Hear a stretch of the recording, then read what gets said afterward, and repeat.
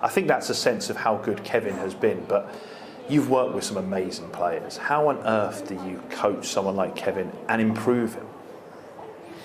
I'm sorry for my admirer Steven Gerrard, but his record will be beaten.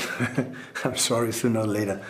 And with this amount of less games, so and it's good. I'm pretty sure that Gerrard will be happy if someone beat his records from a player like Kevin. So, like producer, I think he gives all the time good examples for the generations, for the kids, how you have to be a football player, behave, no social media, easy life, and I think, and as a player, is exceptional. So he can do whatever he wants, and hopefully he can maintain this level for a long time.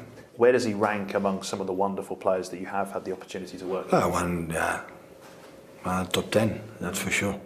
But I was lucky enough to coach, and